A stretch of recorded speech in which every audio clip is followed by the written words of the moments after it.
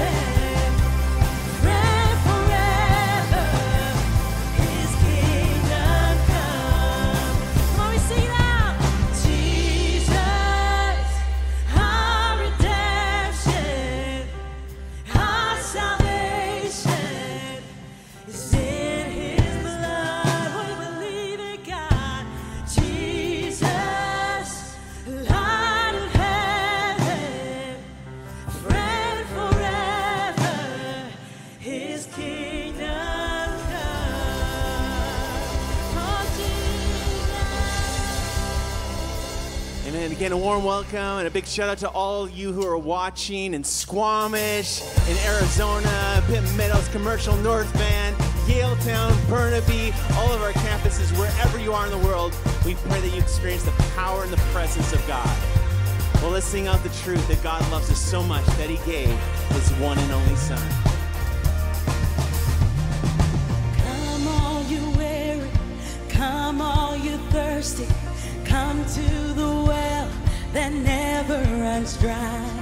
Drink of the water, come and thirst no more.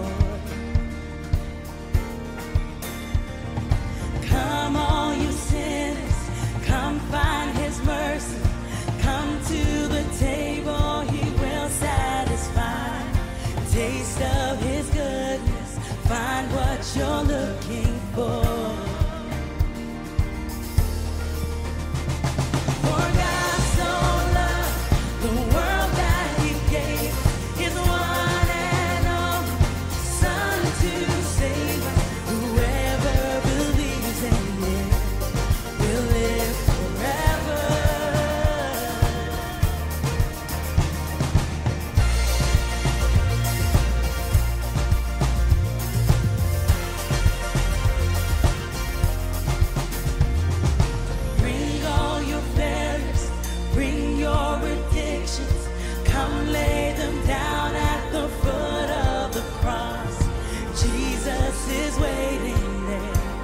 with open arms. We see his open arms. For God so loved the world that he gave us his one and only Son to save us. Whoever believes in him will live forever. The power of hell forever defeated. Now it is well. I'm walking in freedom. For God so loved the world.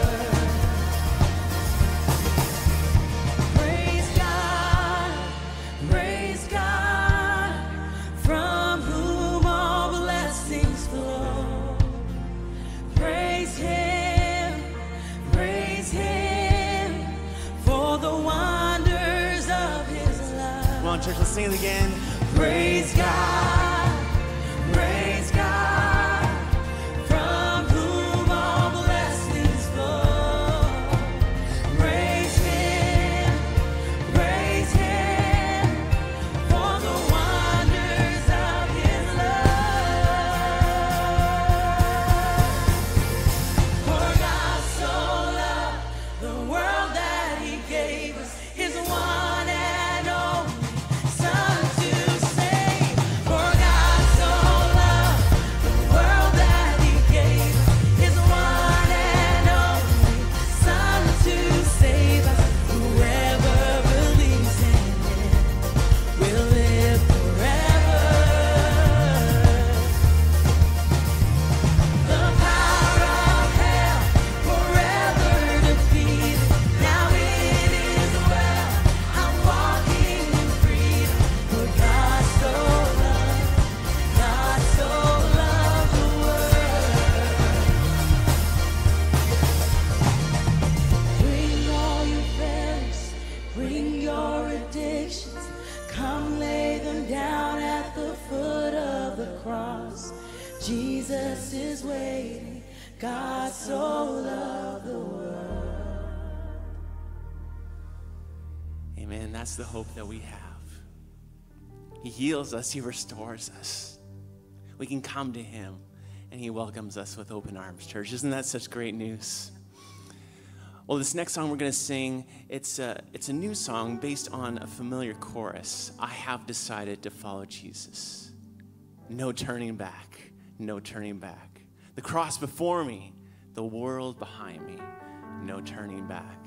You know, this weekend we celebrated 10 people being baptized. Yeah, let's give God praise for that. And what I love about what it says on the shirts, I have decided. We celebrate those people who went public with their faith. So we're going to teach you this course. Let's sing it together and make this bold declaration. I have decided to follow Jesus. No turning back, won't change my mind. I will follow you all of my life. The cross before me, my past behind. I will follow you all of my life. Jesus, I believe you are the Son of God, willing as a king to die upon the cross. You didn't stay inside that grave. No one else has done the same. Jesus, I confess you're Lord of my life. I choose to say yes to your ways, not mine. No more running, no more searching. You're the only one for me. Sing that chorus again. No turning back. No turning back, won't change my mind. I will follow you all of my life. The cross before me, my past behind. I will follow you all of my life.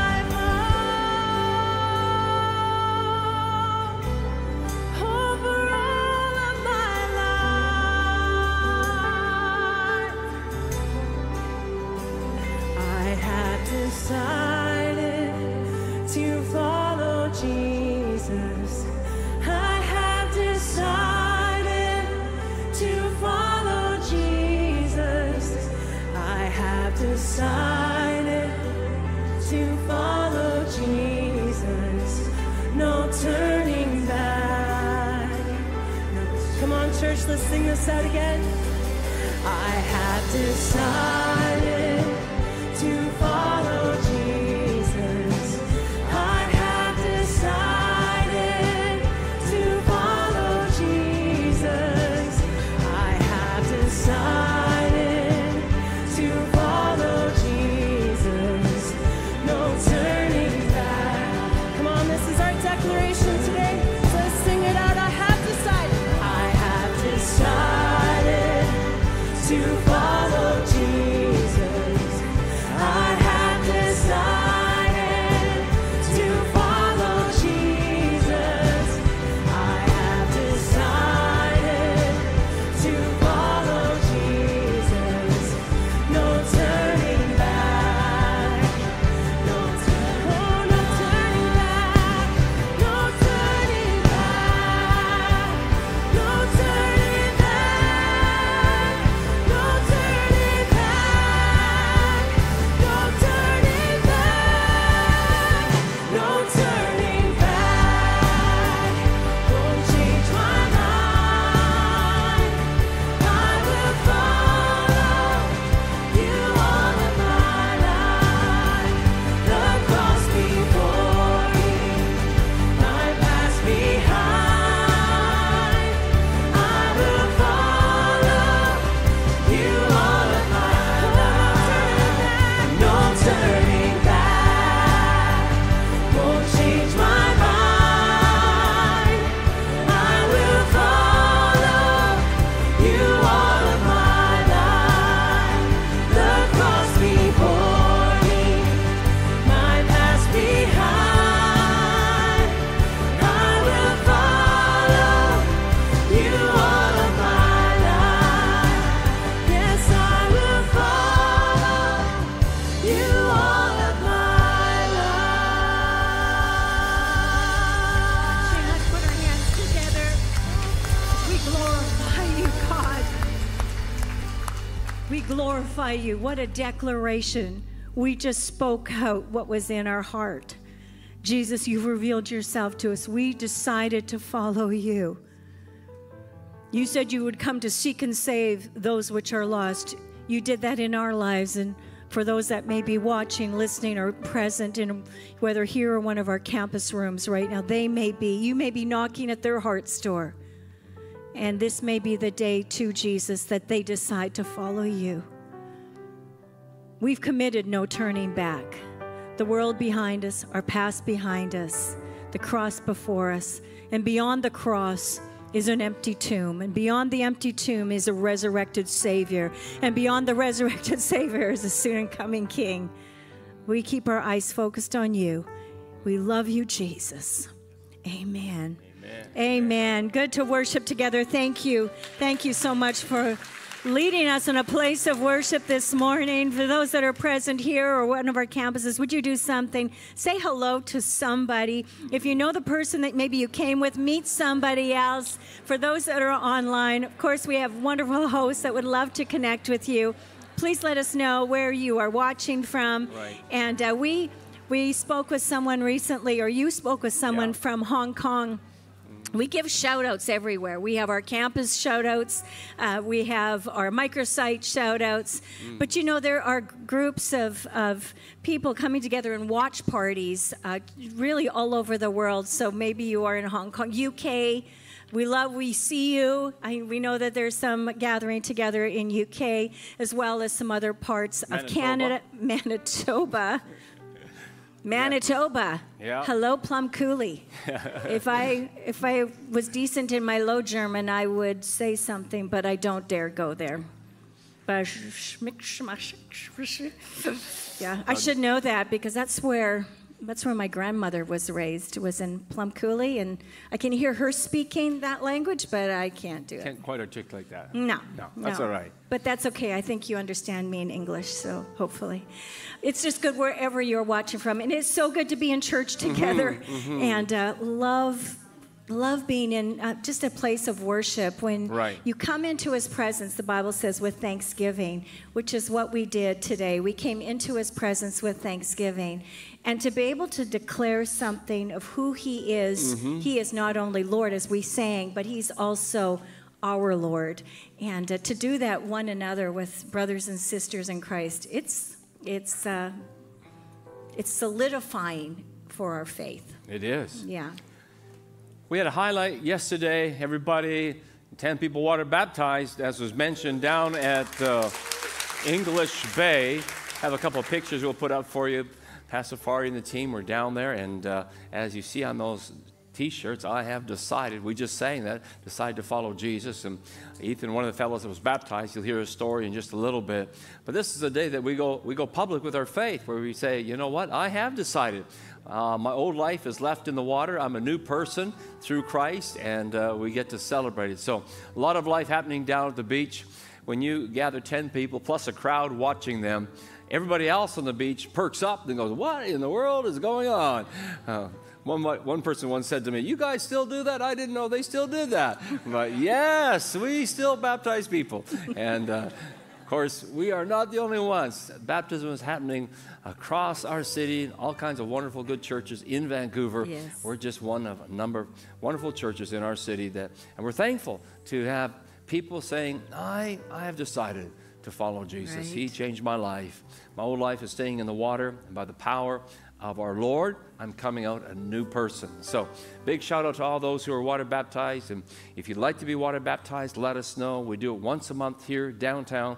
We also have it at our campuses, and we will find a way to help you in that step. It might not be possible for you to go to the beach. We understand that. We'll work with you to make that happen. So a lot of times our baptisms come through our small groups, through our life groups, and this is where we connect throughout the week. This is where we laugh together, we cry together, we pray together, we eat together, we do life together. I talked to somebody today, and right after this service, they were going down to the park. Another life group I know is having a picnic today, and you know, you're meant for a community. You are not meant to be by yourself, and you're meant to have others pray with you, gather with you, and so we'd love to help you with this. If you're not in a small group at one of our campuses, let your leader know there. If you're online, we can connect you to an online group. If you're here with us this morning in our 1160 West Georgia site, downstairs after the service, Pastor Brad, who is helping lead worship, he'll be there, help you get connected to a small group. As we often say here, don't be lonely in the city. Have some friends, have people pray for you, go to bat for you, celebrate with you. So that's happening afterwards downstairs. Love to have you do that. Another thing that's happening afterwards is our Connect course. Yes. Our Connect course is happening at 12:30, and to just following this service across the street, downtown, across the street at Right. Alberni Street, our office is there. And basically what the Connect course is, if you're new to Coastal and you want more information about the church, we would love to connect with you there, as well as if you have been coming for a while. And a number of you have been coming since COVID, and now that we're back together in person, there is a place to connect one with another, and also a place to serve. There are many opportunities to serve. You're going to hear that in a testimony in just a moment.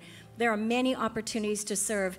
And there is something, and if you've served in, whether it's at Coastal or maybe you've just moved here and you served at your previous church, there is something about serving, about saying yes. And so if you would like to be a part of that, we would love to meet you across the street. You'll also hear about our campuses, about our campuses as well.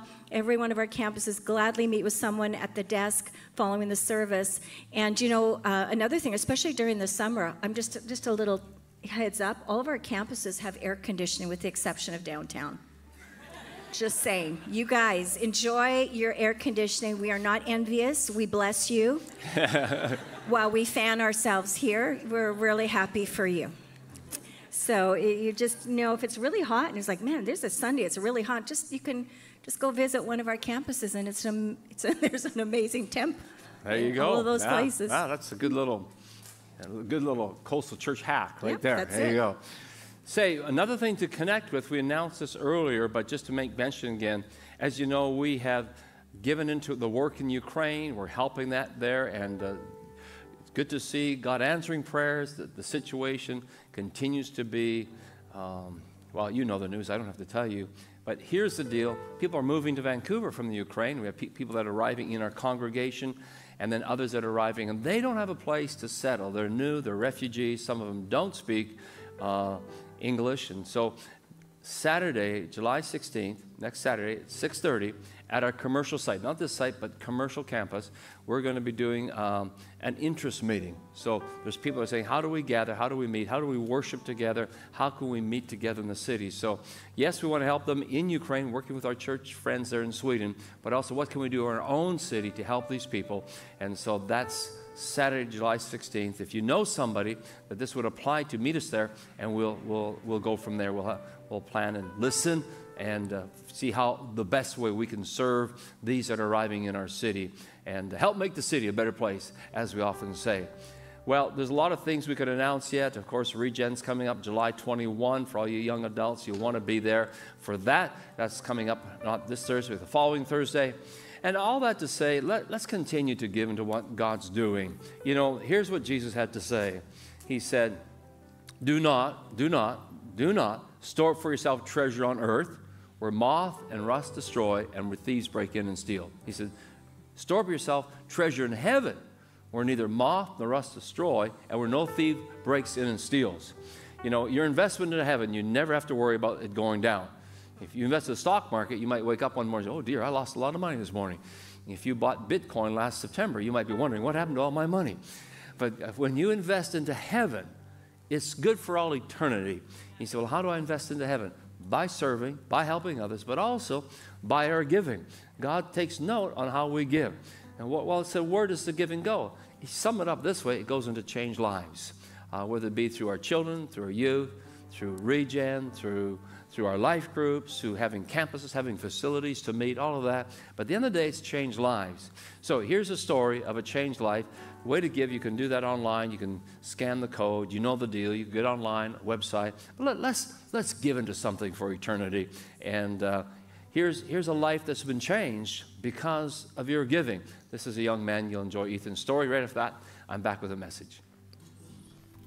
My name's Ethan, and I was born in Australia, but when I was 8, I moved over to Vancouver with my family.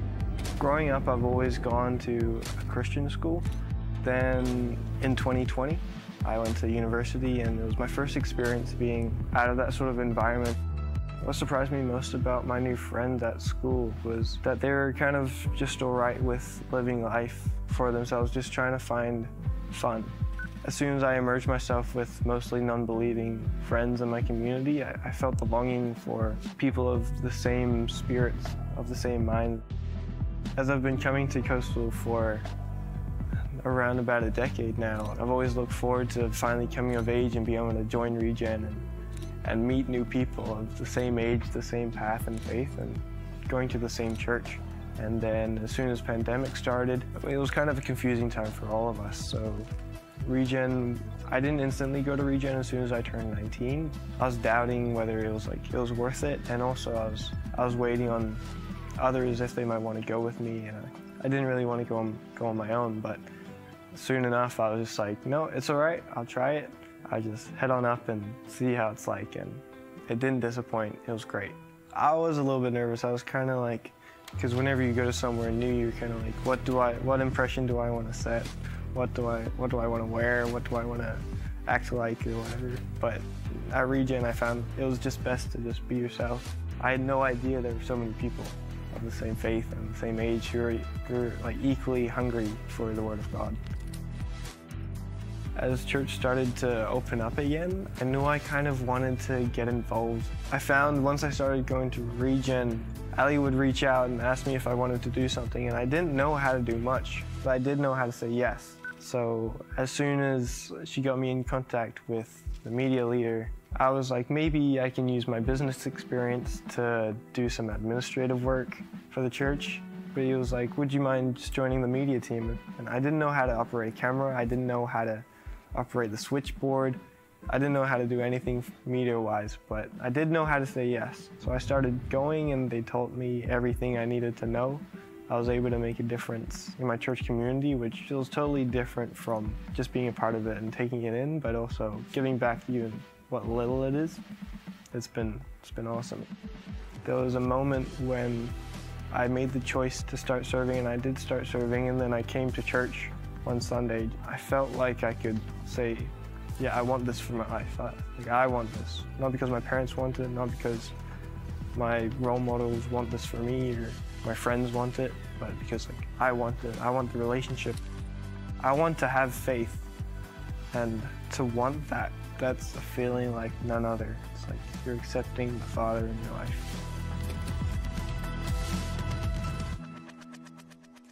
All right, great. Thanks again, Ethan, for sharing your story, and congratulations on being baptized yesterday. What a great day that was for you.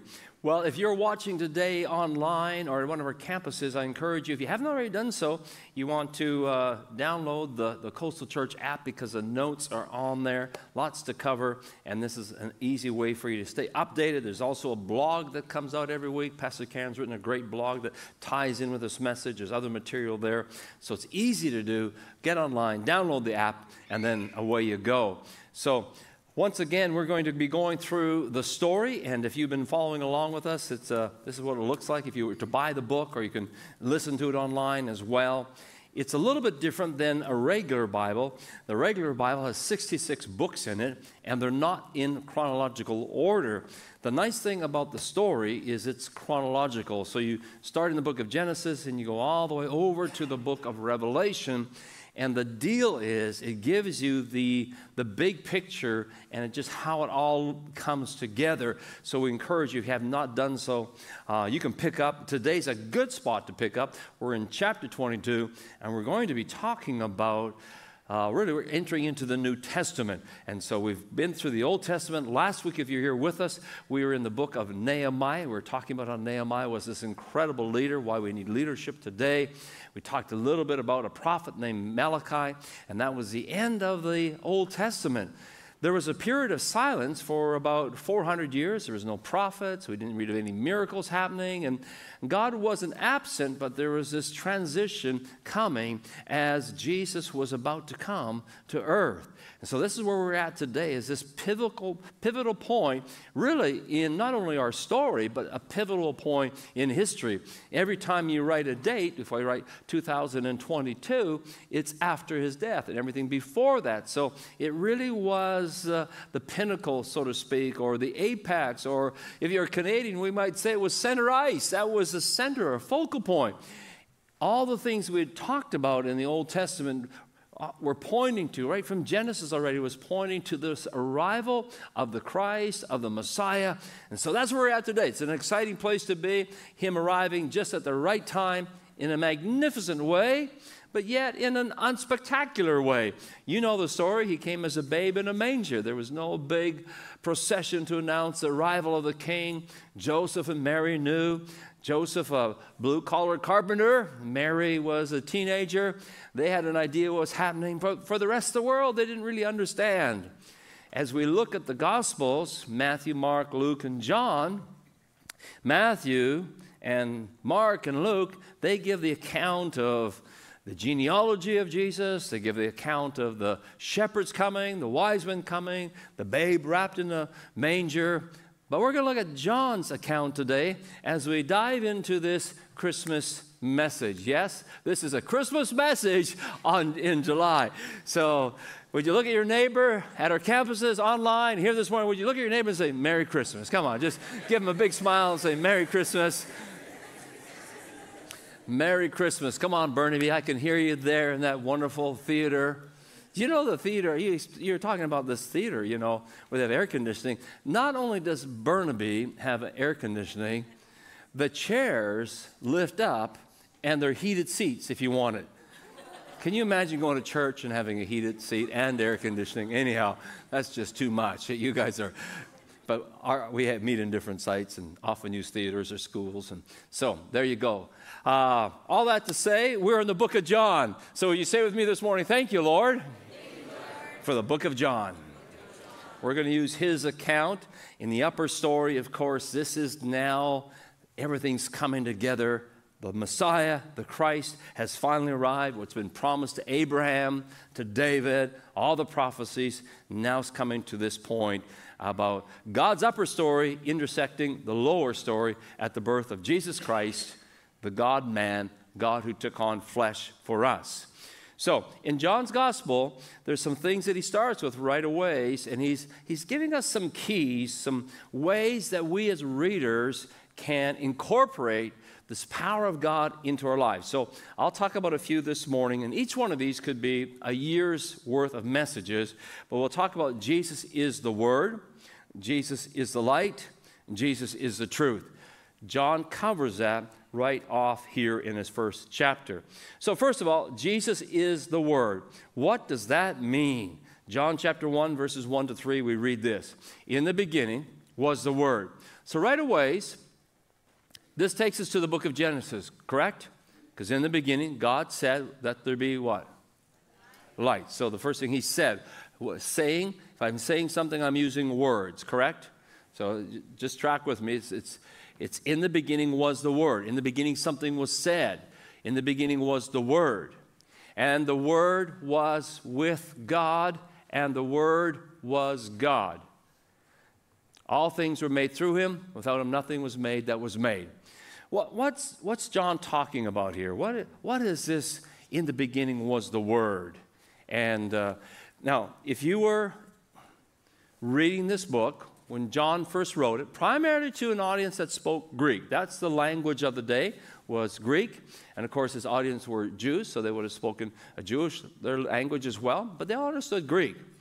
So the word that he uses for word is logos. Logos, it's an interesting word, and in our English language, we have a hard time wrapping our heads around it because we have one word for word. The Greeks had different words for that. You remember the word love? They had different words for love. And the same thing with this word. They have this logos is the way they used it. Now, logos is an interesting word because logos meant to them divine intelligence, or there was something behind it. So when he's saying word, they were thinking of something much more. They felt it was like divine enlightenment. We might say intelligent design. So that's what logos is. The Stoic philosophers of the day, they defined logos as an active, rational, and spiritual principle that permeated all reality. This is a really important point, and you kind of have to wrap your head around this if you want to get the rest. So you have to do a little bit of deep thinking this morning, that it's not just word, there's a divine force, there's a divine principle that is at work. And so John intentionally uses logos to get their attention. They were asking the same questions back then that people ask today, big life questions. For instance, they would ask, why do the pieces of the universe fit together so intricately? If there isn't a higher standard outside the natural world ordering the way things work, then why do they work so well? Or they would ask the question, why do we have a strong desire for purpose and meaning in life if there's no big picture, no divine force at work that explains where we came from, why we're here? Why do we ask questions about purpose and spend our life trying to find these answers? These are questions that the philosophers were asking then, and we're still asking that question today. There's something referred to as the anthropic principle in science. And this is where we say that the universe appears, they say, to be fine-tuned for our existence. So there's something at place at work that put everything in order. There was something before light was, there's something before all this universe came into place. Something was at work, and that's tied into this word logos. In the beginning was the Word. The Word was with God, the Word was God.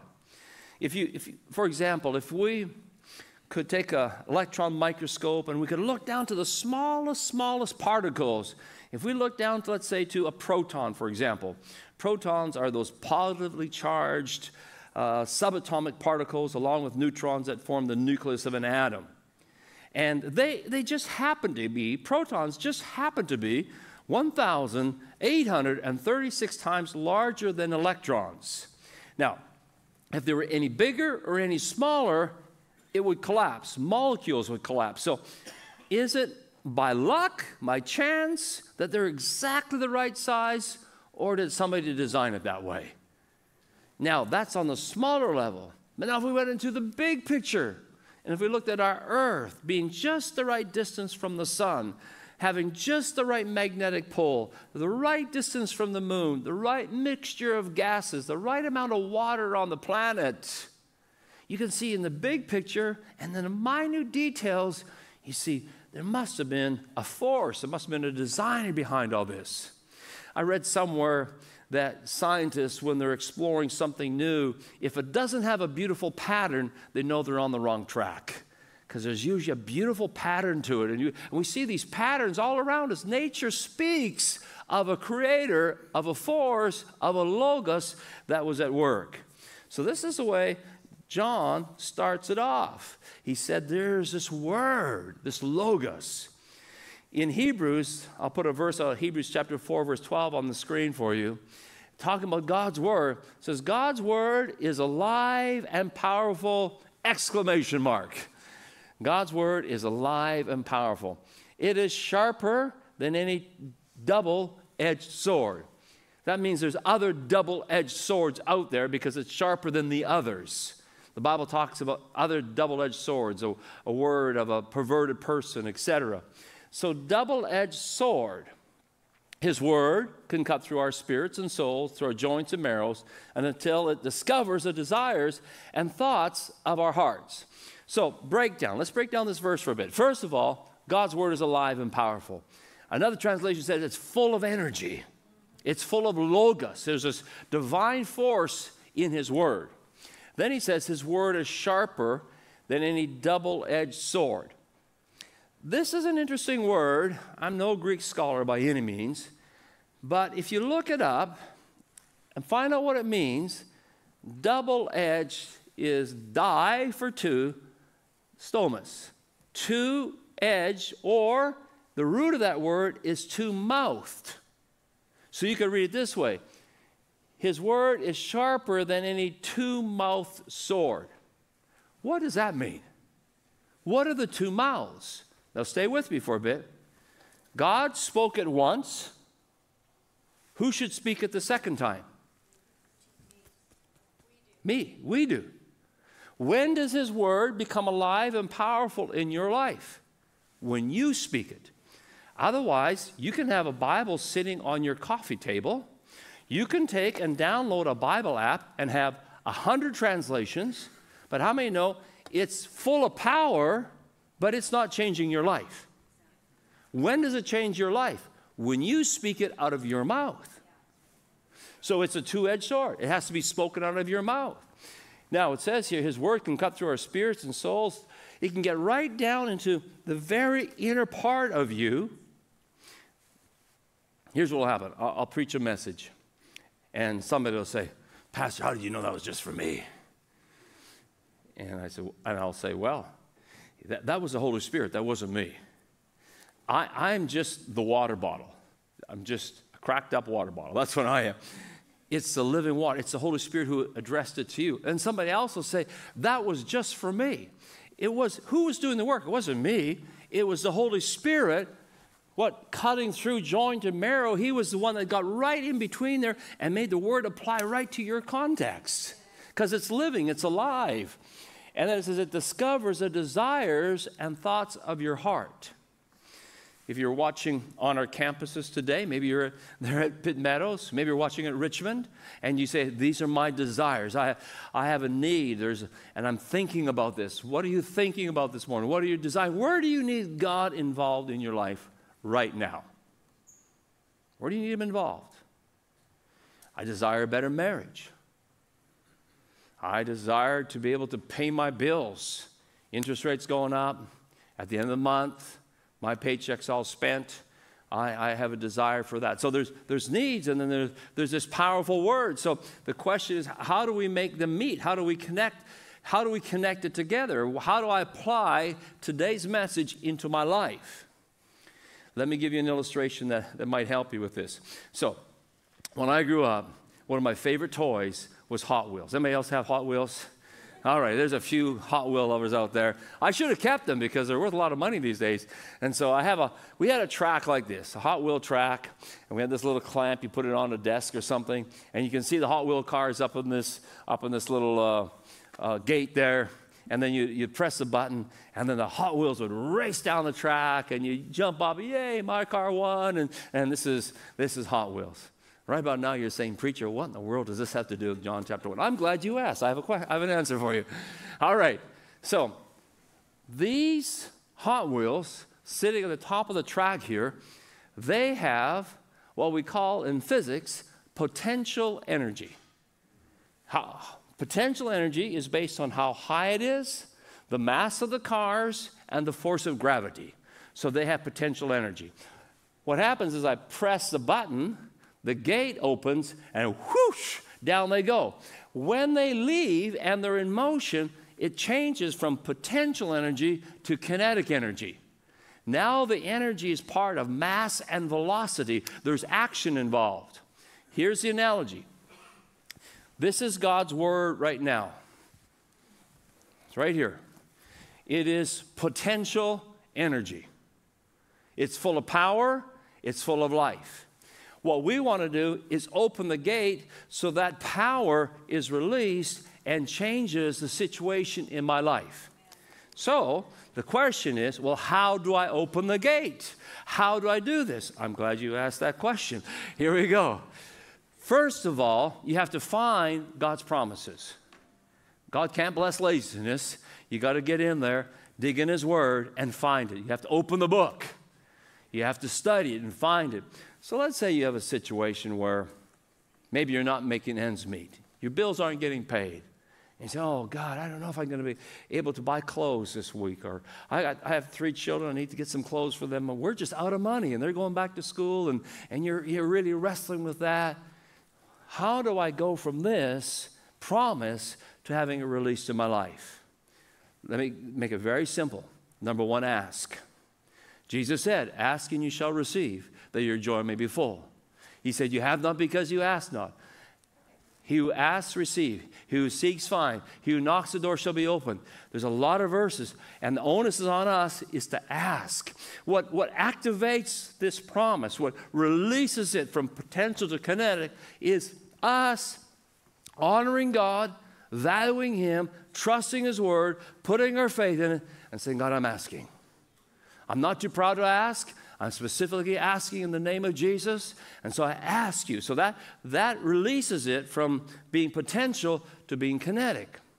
The second thing that is so important is what you're saying. Let me read from the words in red in Matthew chapter 6. Here's what He says. Which of you by worrying can add 1 cubit to his stature? What He's saying, which of you by worrying can add 1 hour to your life? Let me just quickly scan the audience here. If your worrying gives you more time on your clock, could I please see your hand? All right, see no hands, any hands online, I don't know. But wouldn't you agree? Jesus is right. Worrying doesn't add any time on our clock, right? So He says, which of you can do that? Nobody can do it. It's a rhetorical question. Then He goes on to say, so why do you worry about clothing? Or why do you worry about having your bills paid?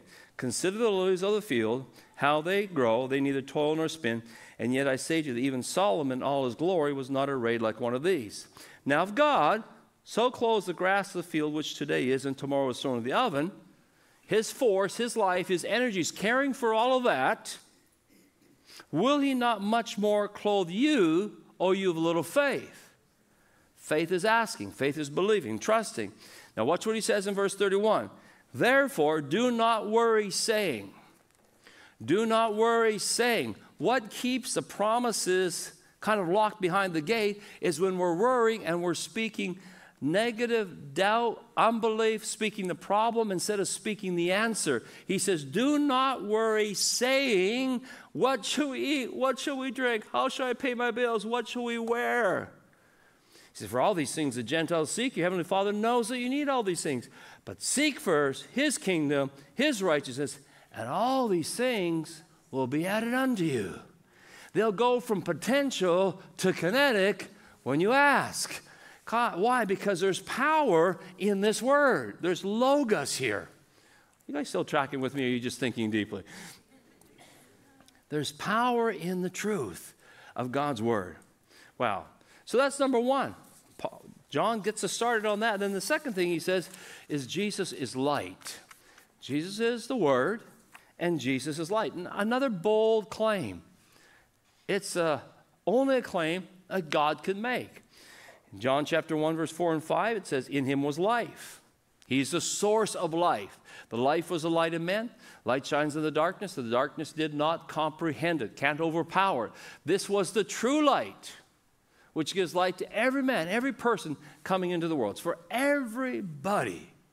Now we have an enemy, and his objective is to put a veil in front of you, or if you're speaking of a camera, to have a shutter in front of you. You know the way a camera works. When the shutter opens, the light hits the film. And what our enemy wants to do, Paul says, he wants to blind you. He wants to put a shutter over your spiritual eyes. Even though the image of Jesus is right there, you can't see it because there's this veil. What happens is we pray and say, enemy, you can't do that for my friends, my loved one. It lifts it. And when it lifts it, you go, ha! Wow! Jesus, you're fantastic. I love you. Wow. You are the lily of the valley. You're the bright morning star. You're my Savior. You're pure. You're lovely. You're true. Oh, I embrace you. But a veil, a shutter is what the enemy wants nobody to see the beautiful Jesus, because he's light and he brings the image of himself into our hearts. This light is so important, so powerful. You know, on our planet, when it's dark, we have something called the moon at nighttime. If you walk out on a nice moonlit night, you can see a lot. You can make your way around. Now, is the moon the source of light? Of course not. We know the sun is a source of light. It's just positioned to reflect light onto the planet. And what God's asking us to do as Christians, how do I apply this message? We need to position ourselves in front of the Lord, that his light comes upon us and his light is reflected to a broken world around us. For many people, you're the only light they're going to see. They're going to see Jesus reflected in you by the way you conduct yourself, by the fruit in your life. And he said, you are the salt. You're the light. Don't put a basket over it. Position yourself in front of me. All right, now I'm standing in front of this floodlight. There's more light on me, but I have to position myself here. If I walk behind the screen, I hide out back here. Hi, you can't see me. This is what some Christians do. You know, I'm just going to hide back here. No. He said, let your light shine. This little light of mine. Remember that song? I'm going to let it shine. Cheryl's going to sing that in overtime for you. We haven't had a song for a long time. This little light of mine, I'm going to let it shine. So he was the light, and we're called to reflect the light. So much more could be said about that. John 12:46, he said, I've come as a light to shine in this dark world, so that all who put their trust in me will no longer remain in the dark. How many of us today have friends that are in darkness, that are in addiction, that are in brokenness, that are struggling with hurts and pains? What's the answer? Jesus. How are they going to find him? If we reflect him. Don't go hide behind the screen. You say, well, how would I do that? You know, when we do that is when a conversation comes up, the need comes up, and all of a sudden we zip our lip and we don't talk about the answer. Even just saying, can I pray for you, is a reflection of light. Even just saying, God loves you, I love you. Love is light. Okay, number 3, Jesus is the truth. In 1:14, John writes, the Word became flesh. What does that mean? God, Jesus, the Word, this divine force, energy, whatever you want to call it, God, he put on an earth suit. He put on a body, and he dwelt among us. We beheld his glory, his manifested presence. The glory as the only begotten from the Father, full of grace and truth. And can I just remind you again, as you share your faith and the light of God with others, make sure you don't just give them truth. Have them grace as well. Aren't you glad God was gracious to you? Aren't you? He cut you some slack. He said, you know what? I know you don't have it all together yet, but I still love you. I'm still welcoming you. So we have grace and truth. I'm going to put a picture of a fish on the screen for you here this morning. See this little guy down here? I don't know what he's thinking, but my thought is his facial expression is, what's happening up there? Am I okay? Am I safe? You can just see, I see some, he's alert, a little concerned. And it reminds me of what Philip Yancey wrote in his book, The Jesus I Never Knew. Here's what he writes. I learned about incarnation when I kept a saltwater aquarium. Management of a marine aquarium, I discovered, is no easy task. I had to run a portable chemical laboratory to monitor the nitrate levels and ammonia content. I pumped in vitamins and antibiotics and sulfa drugs and enough enzymes to make a rock grow.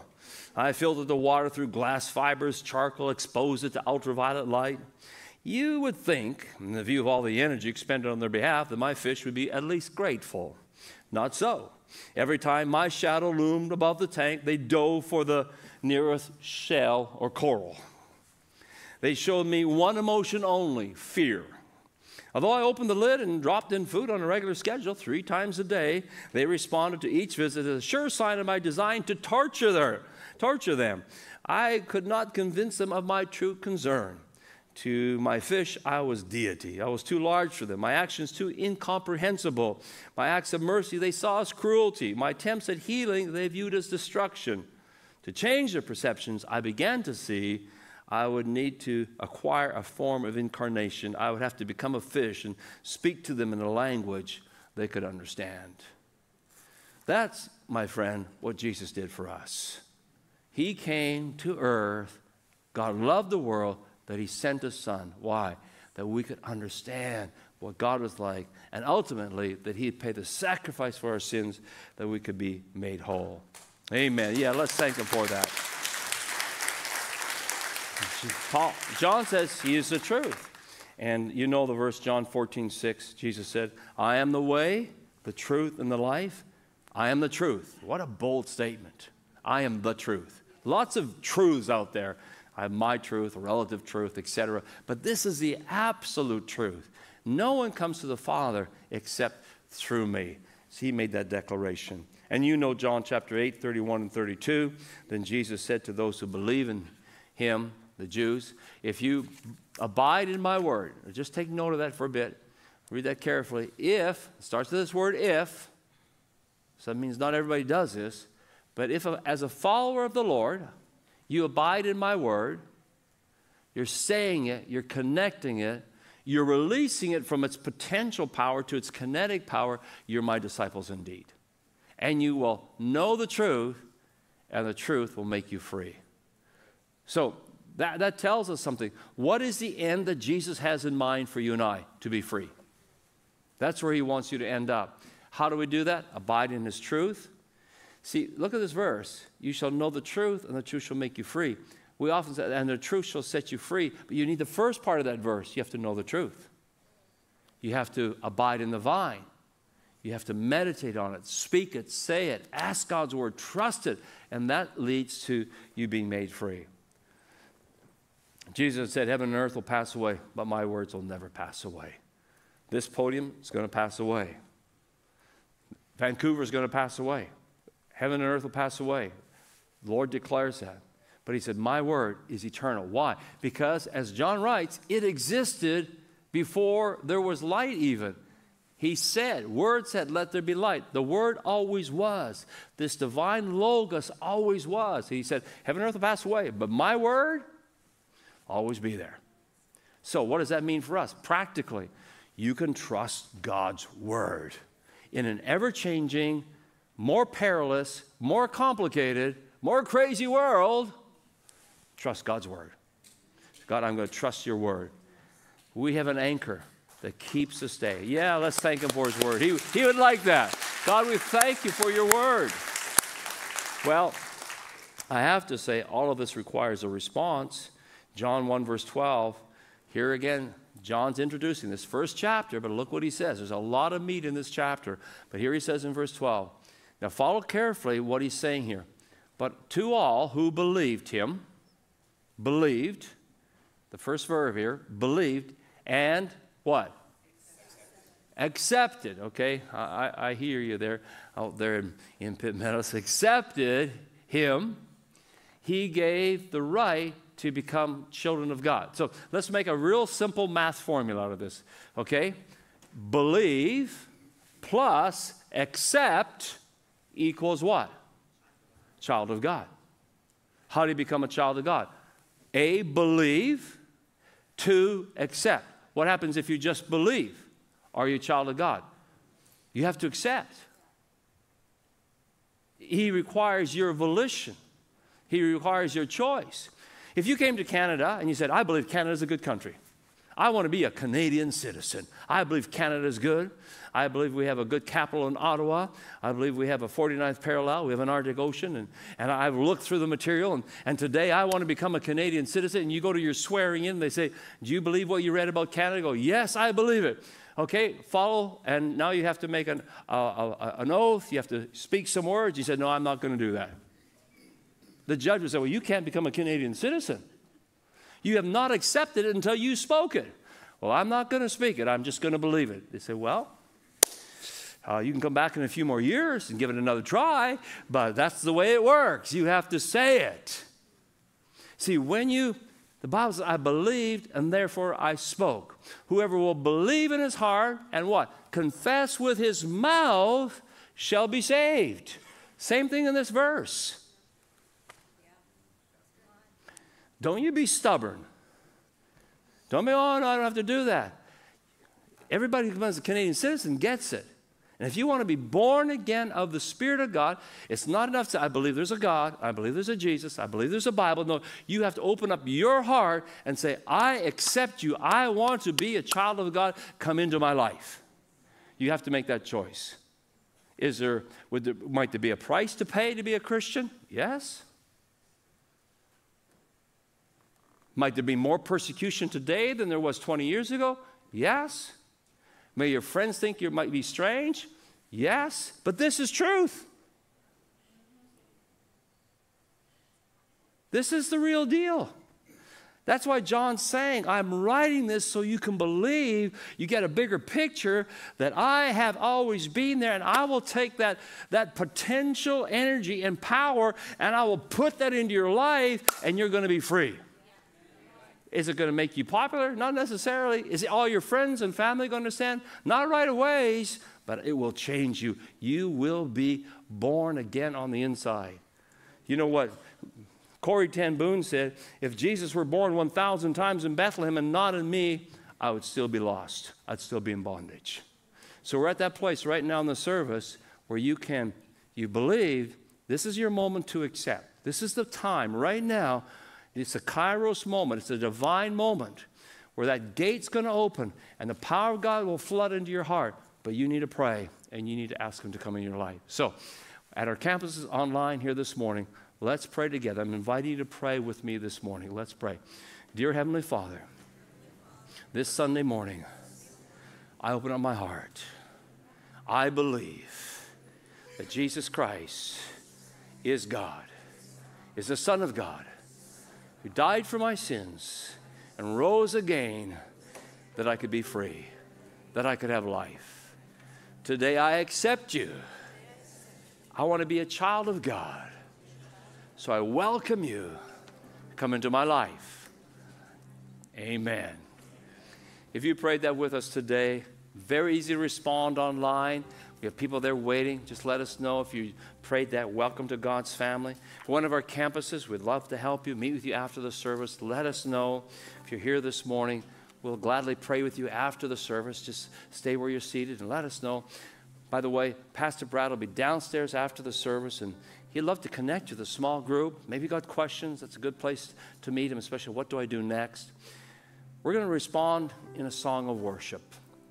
And then after that, Pastor Fari, Pastor Cheryl, they'll say, okay, how do we take this message applied into our lives today? So, Pastor Brad, let's go.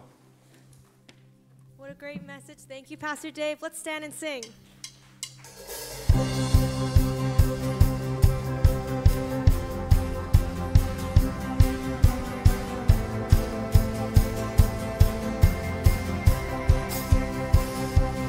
We will sing, we will dance.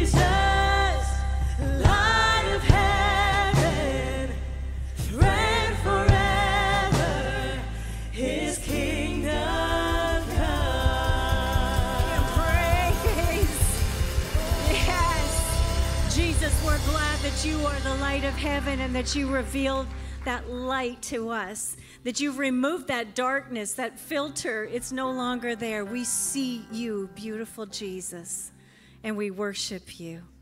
Amen. Amen. If you want an opportunity to give and you're watching online, this is a good time to do that. And you'll see a QR code that is on the screen or possibly at one of the campuses or even here in person. I'm going to turn it over to the campus ministers right now, that you have an opportunity to go through overtime at your own campus, your own microsite. For those that are here, I'm just going to invite you to sit down. Pastor Fari, what an interesting opportunity to talk about God, Jesus being the light and being the... We'll just let everyone leave that has to leave. It's kind of awkward when you're talking. When you're talking and it's like half the people leave. You don't want to listen to us.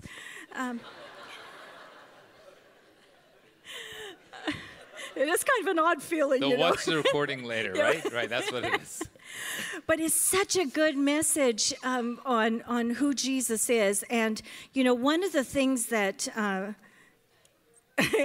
you're still laughing at me. Yeah.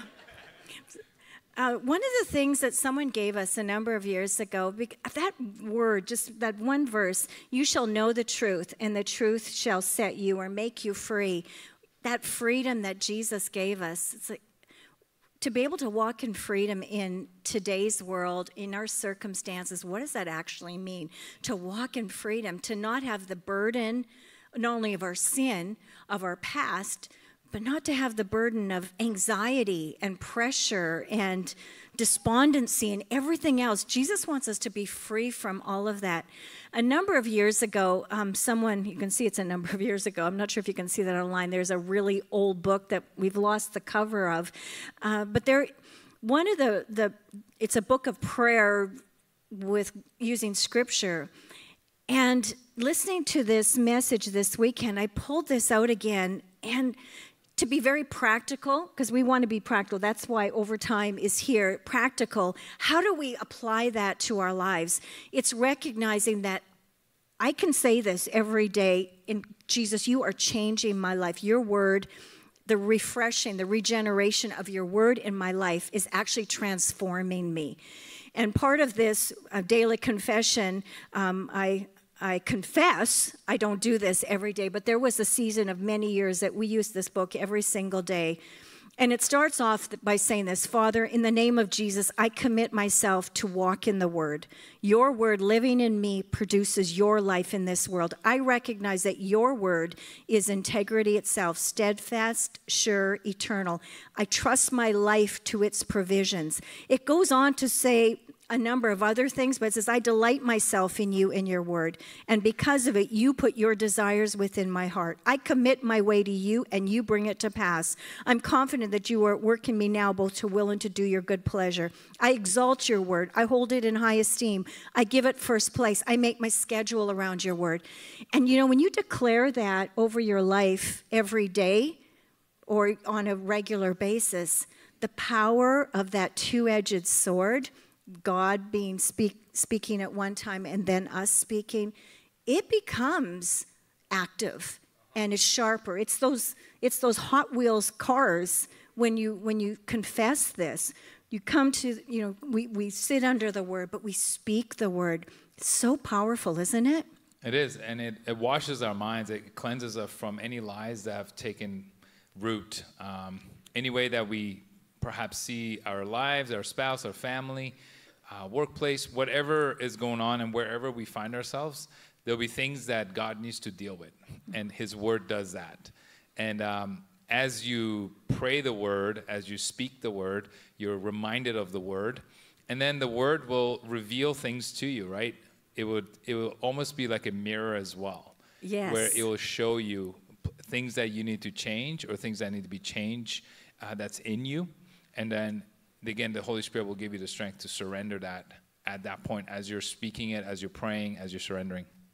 You know, one thing in regards to that, and you certainly do this, the freedom that comes with the word, and the, you know, how God, you know, opens up your eyes to see things, is, don't you find you're more teachable? You're very teachable. I think when Jesus as the light and as the word, you ask for others to even come, show me, speak into my life, help me grow. Yeah, and there's a softening that takes place, right? When you become a Christian, you're hopefully you're no longer stiff-necked. Like the Bible talks about how the people of Israel a lot of time used to be stiff-necked, and they had a hardness to them. How would you physically do that? Stiff-necked. Yeah, you have a hard time turning. And so you're not led easily by God. But when you become a Christian, really what happens, your heart is softened towards God, and then the Spirit of God is moving in you, working through you, and you keep surrendering. You become teachable, obviously, to God, to teach you, to change you, because if you're not teachable, it's hard to change. If you don't accept what God has for you, what He's revealing to you that needs to be changed, it's going to take a lot of hard work. And I think what happens then, people go around the same mountain over and over again. Yeah. Struggle with the same things. So best to surrender now and say, God, help me. Soften my heart so I don't have to do this thing over and over again. And so I think that's huge. You know, when Pastor Dave went behind the stage, it not only don't hide it under a bushel. There's this little light of mine. Is that the song that you had mentioned that I'm going to sing? Yeah. This little light of mine. It's one of the verses. I'm gonna let it. Whoa! I'm not going there. No. That's the closest we've ever gotten to hearing him sing right there. I'm impressed. I'm really impressed. It's I'm sure that most people, or you heard that when you were a child, or you teach it to your children.